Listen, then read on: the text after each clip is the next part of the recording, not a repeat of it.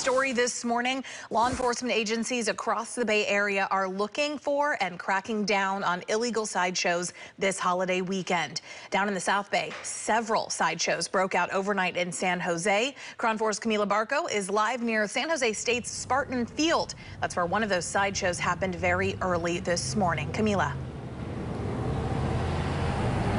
Yeah, Noel, this is the intersection of where one of three sideshows happened earlier this morning.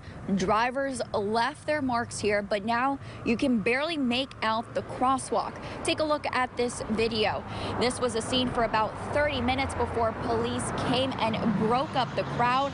The sideshow on South 10th Street and East Alma Avenue brought out a huge audience. It happened after midnight, where dozens watched drivers circle their cars in high speed. There were vehicles and a VTA bus seen caught in traffic as this went down. Now, it was a similar scene at the intersection of 8915 Monterey Road, as well as Mabury and Landfist Road. Dozens of eyes were on the drivers screeching their tires on the roads. But just about a week ago, San Jose police also shut down a separate sideshow. That's where 170 people were cited and 6 cars were impounded. City Council member Sergio Jimenez says there needs to be more done about this.